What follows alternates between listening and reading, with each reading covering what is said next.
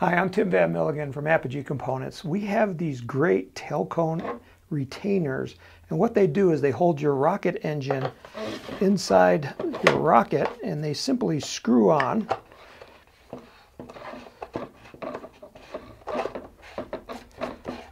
And it holds the engine to prevent it from coming out of the back end of the rocket. What I wanted to do was to show you how to install these, because there's a critical distance that this tube has to hang out the back, and also where that back centering ring can be positioned. So that's what I'm going to show you in this video.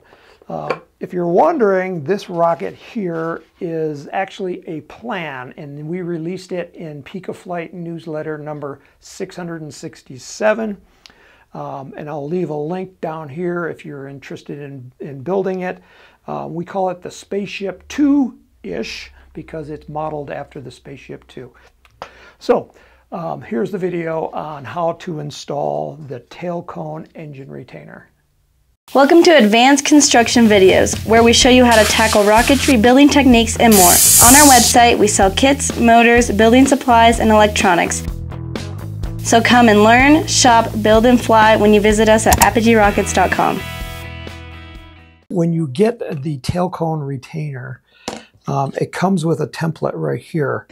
So I'll kind of dry fit things. So we're going to have on the front end, and we need to leave just a little bit of gap so that we can put in a fiber or an epoxy fillet on that end. Then this is going to go here. And then this is used to position that ring. So you're going to slide this all the way up to the end, and then that ring can go no farther back than that.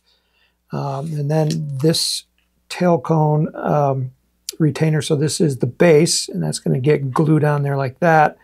And then eventually this is going to be twisting it on.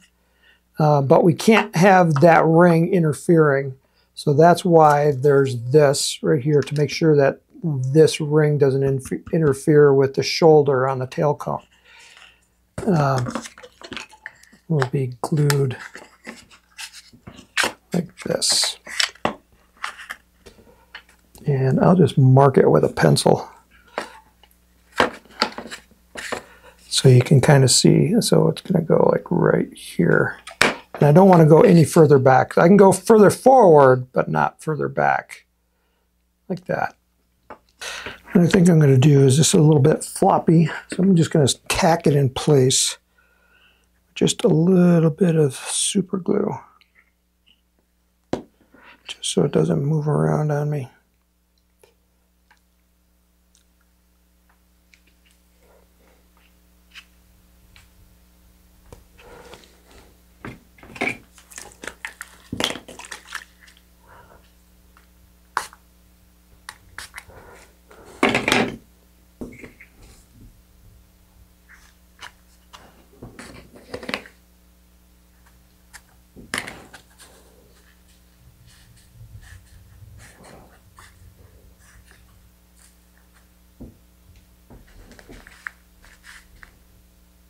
You can also go ahead and epoxy this onto the motor tube.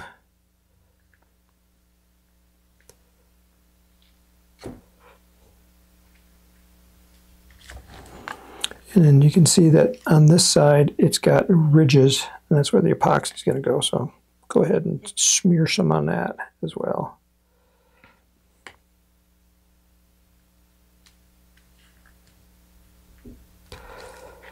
And I got epoxy all over those threads, so I'm going to have to wipe that off. Okay, so that's on. Make sure that I can see my pencil mark, which right there. All right, so I'm going to let that harden. Before I start gluing things up, I wanted to make sure that I could get this off, because this is only going to be on temporarily until we can place this into the tube. So I want to make sure it goes on easily. So I'm going to use a little bit of grease. Now I'm using the Super Lube, but you can also use lithium grease or even Vaseline just to lubricate these threads a little bit.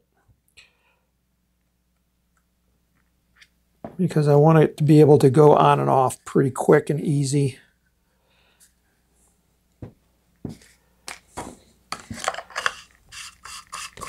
Yeah, that's much better.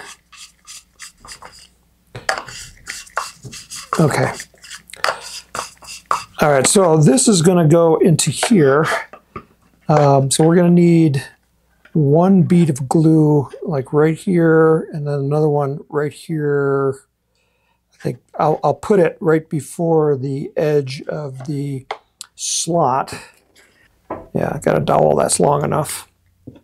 I also want to put in my motor just to make sure it pushed out all the shot cord, that I get this in at the right spot. I'll shove that in there as much as I can. Okay. For this, instead of using the liquid epoxy, I'm going to use the G-Flex because it's thicker and it will stay where I want it to stay. So, like all epoxies, this one is a, well, not all epoxies, but most epoxies are a 1-to-1 mix. So just going to squeeze equal amount. The one thing that I do want to avoid is gluing the tail cone into the tube. So that's the important thing. That's why I want to be able to get it out or get it off, you know, to unscrew it quickly.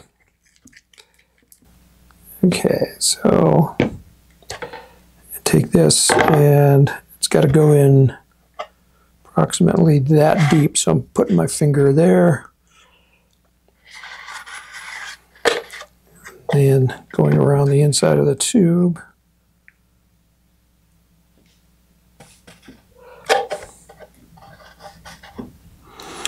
Okay, so now it looks pretty good. Hopefully you can see something in there. Now this back ring is the one that I worry about because I don't want to glue on my tail cone. So I'm going to want to keep it as far forward as possible. So I'm going to be painting it on a little bit more carefully. So I want to first get it past that line of epoxy without pushing that epoxy anywhere. Now I can see that pigtail is right there. So I'm going to rotate it like 90 degrees. Then I'm going to go in and then push it in like that. Now I want to take off that tail cone just to make sure that it doesn't get bonded in there. And then I want to look on the inside. So now you'll probably want to rotate. So I need to find that front centering ring, and I can feel it right here. So I'm kind of squishing this to make sure that this whole thing doesn't spin. And I'm just kind of looking at this to see if there was any epoxy on there, and there wasn't, so that's a good thing. All right, so now I'm just kind of looking back here to see if there's any epoxy around the outside that needs to be cleaned off, and it looks actually pretty good. If there was any epoxy there, I want to clean that off, because otherwise I'm going to have to come back later and try to sand it, and it's going to be hard to sand. I would probably have to use a needle file to get in there to make sure that that shoulder here goes in there fine.